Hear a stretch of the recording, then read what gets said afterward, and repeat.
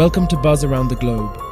Today we try to understand why Egypt and other Arab countries are unwilling to take in Palestinian refugees from Gaza, even as desperate Palestinians in sealed-off Gaza try to find refuge under Israel's relentless bombardment in retaliation for Hamas's brutal October 7th attack.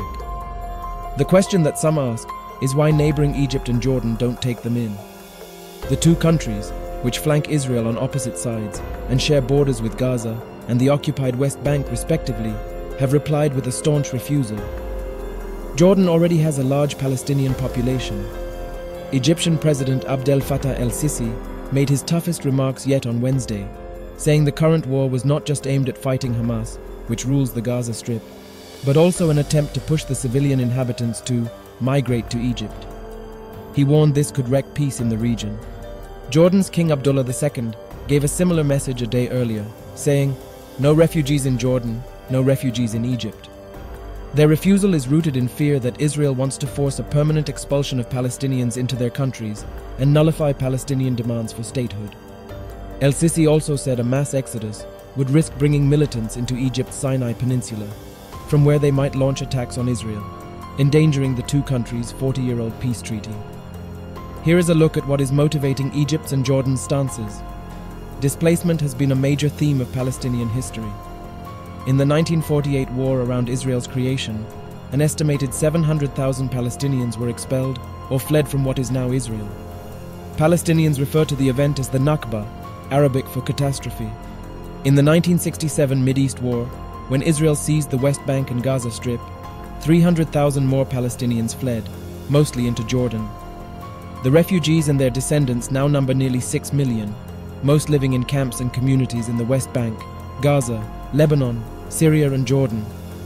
The diaspora has spread further, with many refugees building lives in Gulf Arab countries or the West. After fighting stopped in the 1948 war, Israel refused to allow refugees to return to their homes. Since then, Israel has rejected Palestinian demands for a return of refugees as part of a peace deal, arguing that it would threaten the country's Jewish majority. Egypt fears history will repeat itself, and a large Palestinian refugee population from Gaza will end up staying for good. That's in part because there's no clear scenario for how this war will end. Israel says it intends to destroy Hamas for its bloody rampage in its southern towns, but it has given no indication of what might happen afterward and who would govern Gaza. That has raised concerns that it will reoccupy the territory for a period, fueling further conflict. The Israeli military said Palestinians who followed its order to flee northern Gaza to the Strip's southern half would be allowed back to their homes after the war ends. Egypt is not reassured. El-Sissi said fighting could last for years if Israel argues it hasn't sufficiently crushed militants. He proposed that Israel house Palestinians in its Negev desert, which neighbors the Gaza Strip, until it ends its military operations. Egypt has pushed for Israel to allow humanitarian aid into Gaza, and Israel said Wednesday that it would, though it didn't say when. According to United Nations, Egypt, which is dealing with a spiraling economic crisis, already hosts some 9 million refugees and migrants, including roughly 300,000 Sudanese, who arrived this year after fleeing their country's war. But Arab countries and many Palestinians also suspect Israel might use this opportunity to force permanent demographic changes to wreak Palestinian demands for statehood in Gaza, the West Bank, and East Jerusalem, which was also captured by Israel in 1967. El-Sissi repeated warnings Wednesday that an exodus from Gaza was intended to eliminate the Palestinian cause, the most important cause of our region. He argued that if a demilitarized Palestinian state had been created long ago in negotiations, there would not be war now.